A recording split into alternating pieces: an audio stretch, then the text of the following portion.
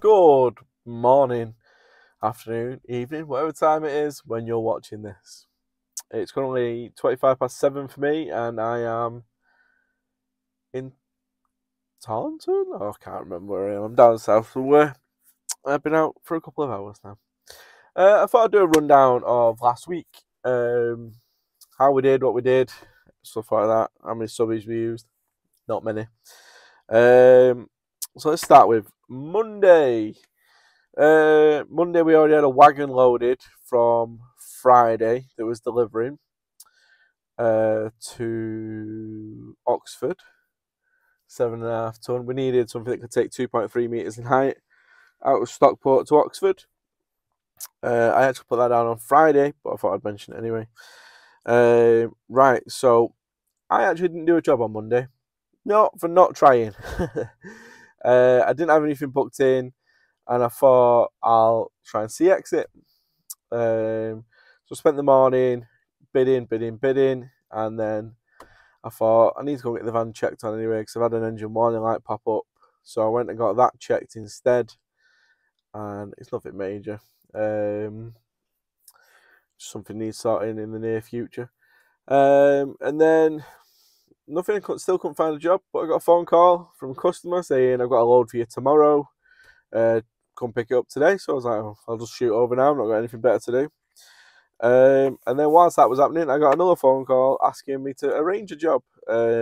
Leeds to Oldham, which we started for that customer.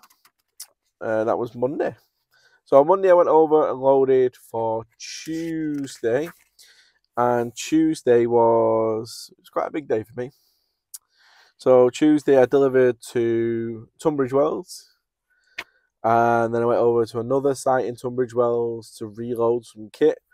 And I couldn't actually get it on the van because it was too heavy and I was there on my own. No one was in. They just left it outside for me to do myself. So I went over to Tunbridge Wells, and then I had some kit on my van still that had to go back to Birmingham. So I took it back to Birmingham and they refused it.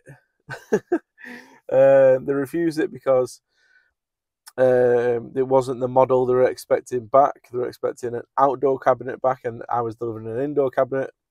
So they refused it, and I had to drop that back off in Stockport.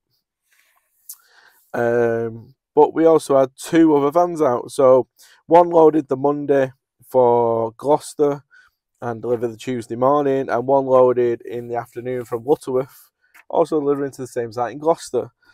So that was 5 jobs on the Tuesday, 3 for me, 2 subbed out, which moves us on to Wednesday. Now Wednesday I was off, purposely off. I was having the kids. Normally my mother-in-law, who's absolutely wonderful, has them on a Wednesday, but she couldn't because she has to work the occasional Wednesday. So I have the day off with the kids.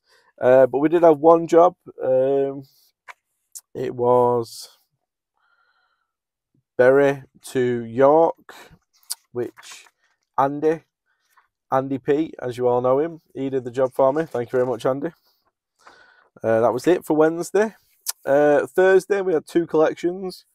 We had a collection out of Wellingborough and a collection out of Ashbourne. And both collections were supposed to be coming back to me to be stored for today. It's the kit that I've got in the van now. But I got a phone call whilst I was out saying we need to come load for Friday. And I didn't have enough time to get back to mine, get it offloaded, get back in the van, get over there and get reloaded in the time they wanted me to. So they said they'd store it anyway. So it was the same customer. So just dropped that back off at there, reloaded for Friday. And Friday I did 3 jobs. So I did a delivery to Uxbridge, then I did a delivery to Romford, and then I did a site clearance out of Oxford. And the Oxford one was quite interesting because it was off-road, pretty much. They'd had trackway down for the delivery, they had trackway down for the majority of the the site build, but for the day I was site clearing the site, they cleared the trackway that morning, and I got there about 10:30, so I wasn't that far behind, but they'd taken the trackway that morning, so I had to drive through the mud, through the fields, and get it done. And that was it. So it wasn't a busy week necessarily, but it was a good week financially, because that Tuesday for me and the Friday were really busy days and were really good earners.